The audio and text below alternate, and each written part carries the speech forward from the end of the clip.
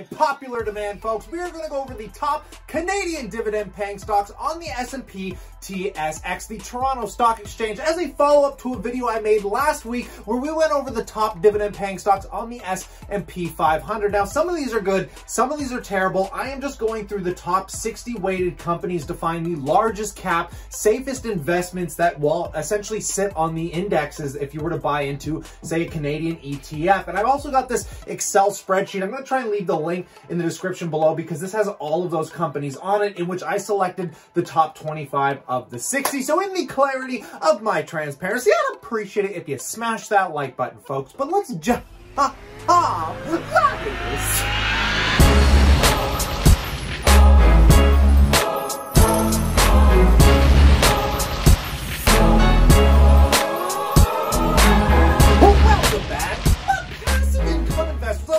to kick this off, we're going to start with the top weighted market cap Canadian companies. And obviously here in Canada, the most resilient sector is the financial sector because this is the largest weighted sector in our economy. Also the most resilient. I mean, these banks survive crash after crash, hitting all new time highs. I don't think there are any real banks out there that have comparable charts than these ones right here. Kicking it off with the Royal Bank being the largest company in Canada, only next to Shopify, currently paying out a 4.5% yield. So we got a few basketed banks, so we're just going to slam through these real quick. Obviously, we got TD in here paying a 5% yield. My personal favorite being Bank of Nova Scotia, where I currently hold my brokerage accounts, with paying a 6.58% yield. This is the largest yielder right now of the banks. We have National Bank of Canada paying a 3.97% yield. This is one of the few banks actually pushing back into all-time highs almost for the year. And then finally, my other bank that I personally hold, which is Canadian Imperial Bank, currently paying a 5.68% yield. Now, if you're looking at Canadian stocks, these are ones that you just have to add. These are like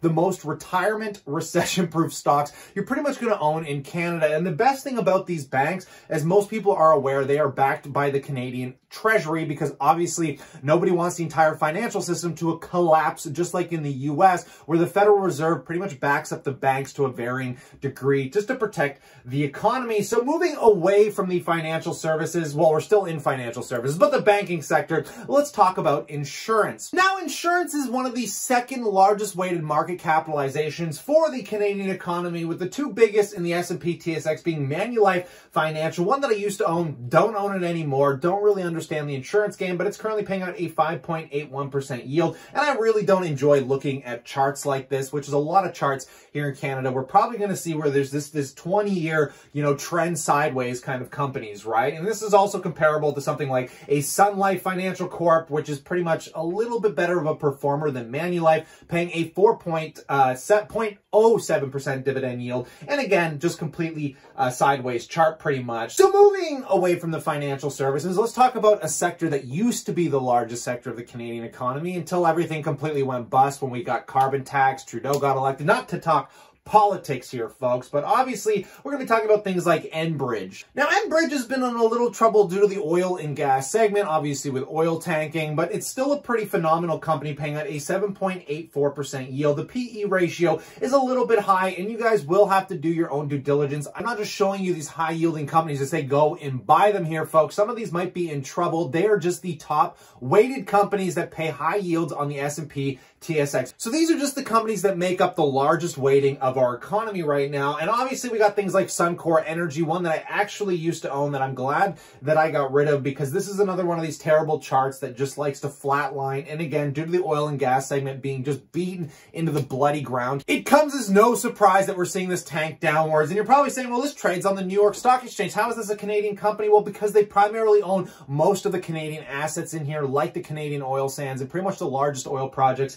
in Canada. There's nothing really funny. Most of the largest companies here in Canada aren't actually owned by Canadian companies. If you live in Ontario, you've probably heard of maybe like Canada's Wonderland, which is a really cool theme park, but is actually owned by a company called Cedar Fair, which is not a Canadian companies. It's just really interesting how all our assets are getting bought up by U.S. corporations here, folks. So finally, let's look at the pipeline segment. Now, this is a much safer segment than the oil and gas itself, because these are the guys that are transporting the oil and gas, which will always need to be transported. And they're probably a lot more cushioned to the volatility in the oil oil and gas prices, currently paying a 5.41% dividend yield. TCP Pipelines here, folks, trades under the ticker symbol TRP on the TSE with a 13 PE and a pretty fluent uptrend over the last 20 years. This is one that you might want to put on your radar. Now, this is my favorite pipeline against Pembina Pipeline Corp, because this one's much larger, but I don't know why its performance is so terrible, unless it does have direct exposure that is fluctuated by those oil and gas prices, but it's paying a 7.8% yield and 18 PE, so you're paying a pretty hefty premium over the other pipeline. So this is one that I would do some homework on to figure out why it's so cheap. Maybe it's in a value stock territory. But let's move into telecommunication-based companies, starting with this mass media company called BCE Inc., which, and from my understanding, is some kind of Bell Canada group, and this might be like that older infrastructure for media. I don't know. You're going to have to look into this, but currently paying a 5.9% yield, is actually holding up in this pandemic in a 20 PE. This one might actually be trading in a fair value territory.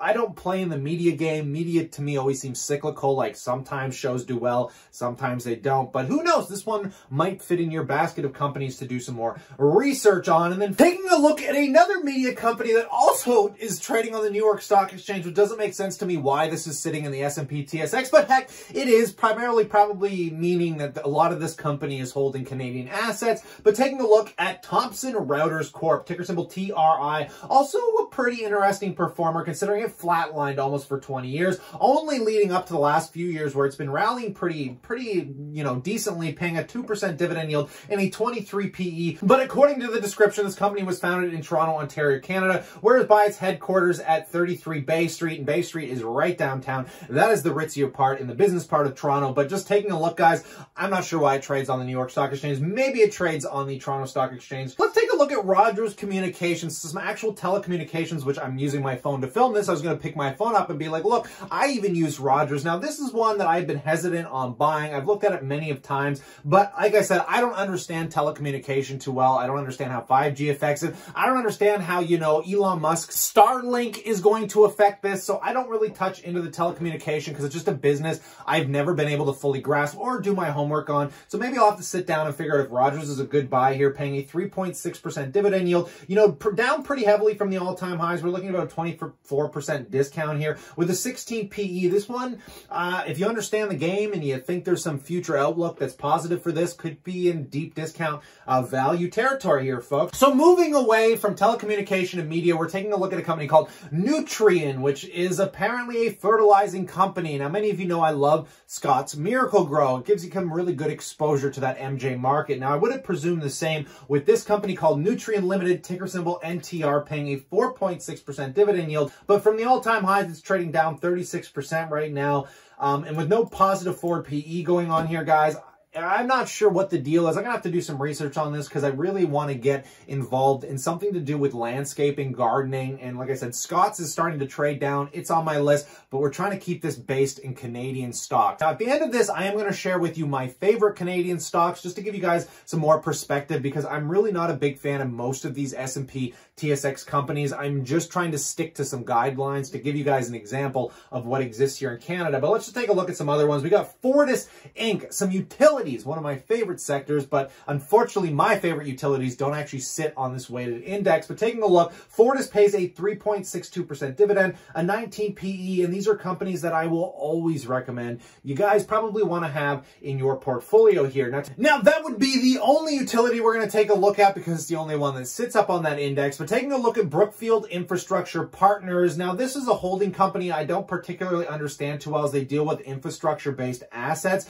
but the stability in this company, the nice growth rate over the last 5 years going from 2015 till now is up 73% with a 3.16% dividend yield. This is probably definitely one of the better on this top weighted index that I would highly suggest you look. I'm even going to look into it and try and figure out why this company is so stable and performing well. So we're going to check that one off. But the PE ratio is pretty absurdly high. We're going to have to figure out why it trades at a 74 PE, and Google's not giving me a market capitalization. So we'll have to do some deeper diving into that. But it is a Brookfield-based company, and we all know Brookfield Management, probably one of the best management teams around altogether. Now, let's look at one of these companies that just caught on fire since the virus hit, talking about Restaurant Brands International. So this is a company that just did a merger apparently with Burger King and has a lot of other Canadian brands associated with it. And if you picked it up on the major discount when it hit $32 a share, you'd be up 76%, though that's highly unlikely that you caught the bottoms there. Though I'm not a fan of the restaurant brands, but honestly, I think it's really appropriate to start picking up some of these lower weighted, really beaten into the ground,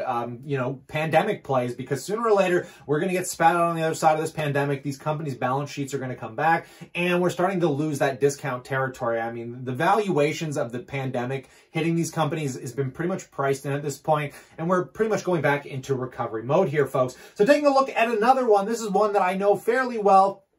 Not the biggest fan of either, but we're talking about Magna International. Now, Magna is kind of like the 3M of Canada. I think primarily focused on auto parts these days, though, but they make parts for everything, like car seats. They just do so much with so many partnered car companies. I think they're partnered with like BMW. You're going to have to do some deeper due diligence. I think I did a whole video breaking this company down like a year ago, but taking a look, it pays a 3.3% dividend yield, has been doing pretty well since this crash has taken place, but no positive PE right now, which is something to be a little bit concerned of. So let's take a look at the last few companies here, and then I'm going to share with you my favorite large cap dividend paying stocks, some of which I don't own, but are on my radar that might come up on my buy list. But taking a look, here we got Power Corporation of Canada, another one I really don't understand because it trades in the financial services, and according to their little description here, it says basically it's an international management and holding company that focuses in financial services. Very broad description. So you're going to have to take a look as they offer alternative asset investment platforms. Not sure what the heck that means. I'm not sure what an alternative asset investment is. And taking a look, this one has tread sideways almost for the last 20 years as well. I mean, since 2004, they have done absolutely nothing, paying a 6.92% dividend yield. Clearly, all of your growth performance is strictly coming from that dividend with a PE of 9. Presuming there's dividend growth behind this guy, might be worth doing some research on and figure out what those, alternative assets really are. Now, finally on our list, and I don't know why this is the bottom weighting, probably because the market cap isn't nearly as big as something like a Royal Bank, but now we're getting into those food segment services here, folks, which have just been dominating since this pandemic has taken place because, again, essential services, which luckily I do believe RioCan might rent to a couple of these guys. I love my RioCan, my REITs, and there's like no REITs really on this S&P TSX, which breaks my heart because Canada's entire economy is held up basically on real estate. But taking a look at Metro here is a food store, of course, and it's done nothing but go up here, folks. Taking a look at the year to date, even during this pandemic, barely moved the needle, and it's currently up 10%, paying a 1.53% yield and a 19 PE. This one's definitely cheaper than your Costco's of the world. I do not have any food segments except for things like Pepsi in my portfolio, and I don't know if I want direct exposure to things like Costco, things like Walmart. I kind of like the suppliers themselves when you're talking about things like Kimberly-Clark, Procter & Gamble that makes Colgate, and all of that gets sold through the stores, but I think I'd rather own the brands than the retailers themselves. But nonetheless, one that might be worth putting in your portfolio if you find these kind of stocks attractive here, folks. But let's move into my favorite part of the Canadian economy. Obviously, these are stocks that I don't own, and I'm talking about my favorite part of the S&P TSX here, and these is the Canadian railways, in which there's two major companies, one of which, obviously, I think Warren Buffett owns, and then there's another one that Bill Gates even owns, that really, really large investors pay attention to, which makes it way more appealing to somebody like myself as well. Now, your dividend yields, not as good with this one. Taking a look at Canadian Pacific Railway, but again, the performance is unreal. Going back over the last 10 years, this company's up 431%. It's not showing me the market capitalization. I think there's something wrong with Google here. But we got a PE of 23 and a 0.69% dividend yield. Now, these are definitely in the lower dividend yield side of things, but when we're talking about stability and performance, guys, especially getting growth out of something that's very graspable, not really a word. How about we use the word understanding? Very easy to understand companies here.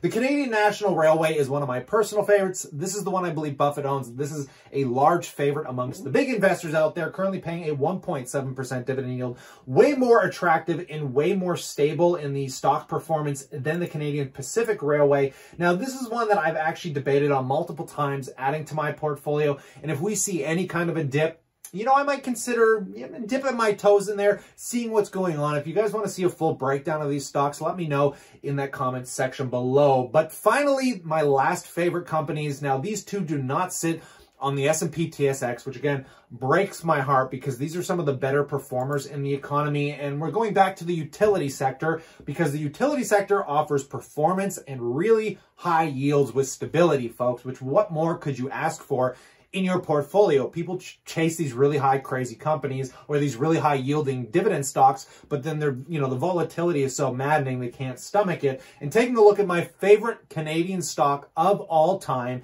is Northland Power. This was one of the first stocks I ever bought in my entire history of buying stocks, and I still own this one today. I've got actually a big position in this of about 18 to 20,000 bucks with a dividend yield of 3.34% and a PE of 19. This one is definitely trading at a premium from where it used to, but I mean the entire world is heading into natural energy, and this utility has global exposure in wind, solar, and natural gas. So it is one of my favorites. I've been holding it forever, and I've even got it set up on a drip in which it's offering a 3% discount on those drip setups. So I'm going to be holding this forever. I love the fact that, you know, it's paying me, I think, 50 bucks a month. Annual yields around 600.